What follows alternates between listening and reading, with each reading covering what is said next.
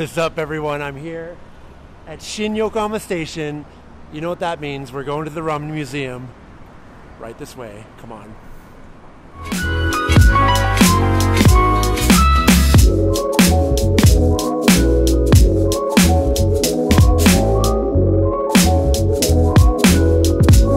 And I'm here with the man.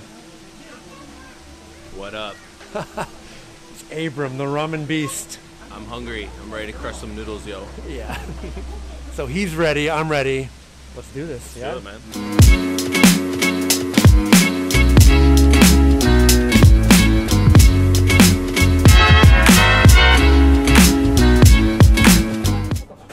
All right. So me and Abram are about to crush the two mazesobas they got. Yep. We've got bacon and egg. And what do you got there? This is vegetarian.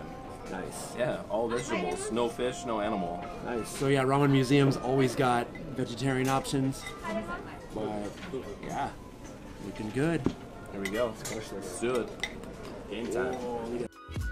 Yuji Ramen has its roots as a mazesoba pop-up in New York City.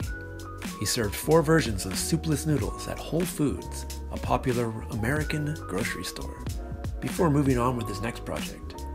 Here at the Ramen Museum, you can sample his bacon and egg, made with smoked bacon and an onsen egg, or the vegetarian, a mix of miso and roasted vegetables. Mazesoba has been a big hit overseas. Without the soup, it means that people who eat noodles at a slower pace can still enjoy a full bowl. I dug both of these. The bacon and egg is a great fusion dish that I could crush anytime. The veggie's great too, but can I get it with a bacon and egg topping? Whoa! Nice.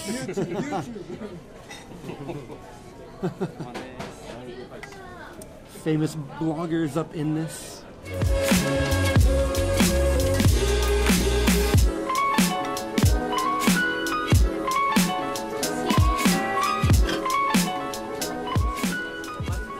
3 styles here, and we got 3 people, so easy.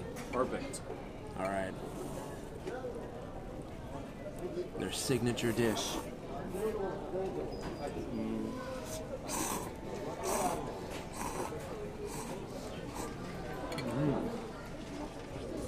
Yuji Haraguchi has a background as a seafood supplier and wanted his ramen to make use of some of the food waste in the industry.